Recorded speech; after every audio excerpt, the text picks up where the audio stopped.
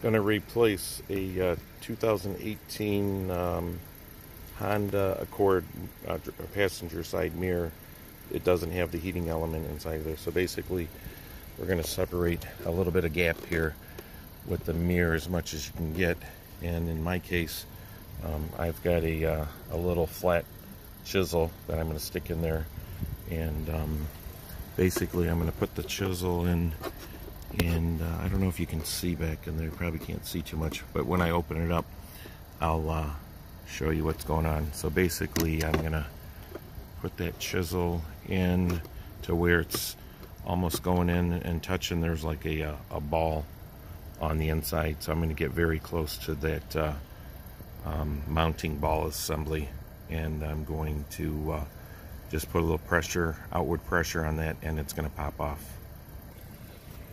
So after putting a little bit of pressure on there and pulling on the top of the glass here, you can see that there's a ball in there, and then you can see the white ring has got a spring on it to tighten it up.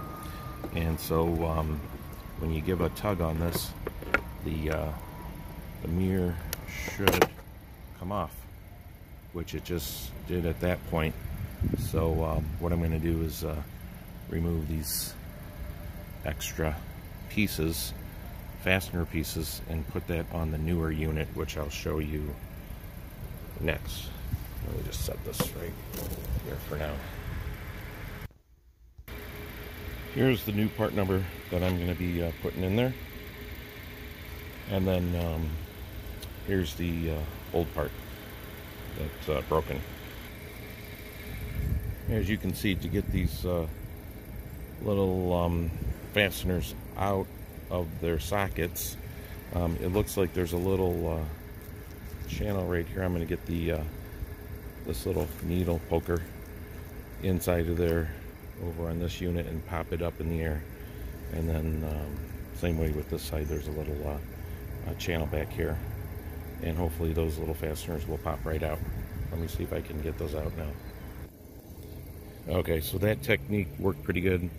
You just have to get underneath the ball there and put a little pressure underneath it, and it'll pop right up in the air. So I'll be installing those over here now.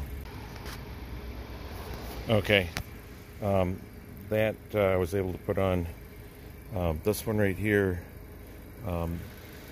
you can get those into the socket, but basically I took this wrench here and I put it all the way down to where it's touching the black